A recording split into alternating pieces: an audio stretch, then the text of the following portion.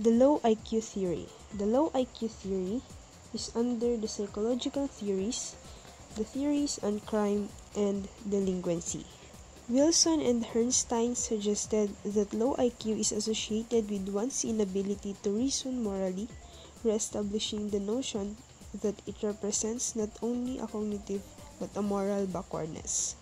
Accordingly, the theory believes that the higher the IQ scores, the lower the probability that the adolescent will commit delinquent acts. Sinasabi dito sa low IQ theory na yung mga matatalino o yung may mga higher IQ scores, they have the lower probability or hindi sila prone sa pag-commit ng krimen.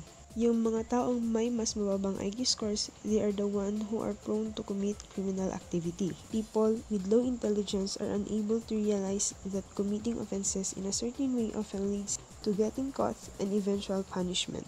Sinasabi dito na yung mga taong may low IQ scores daw ay hindi nila ma-realize ang kanilang ginagawa at hindi nila alam na pwede silang makulong o mahuli sa ginagawa nila dahil hindi nila alam or dahil nga mas mababa ang IQ scores nila, hindi nila maisip na mali na pala yung ginagawa nila at yung ginagawa nila is may katumbas na punishment.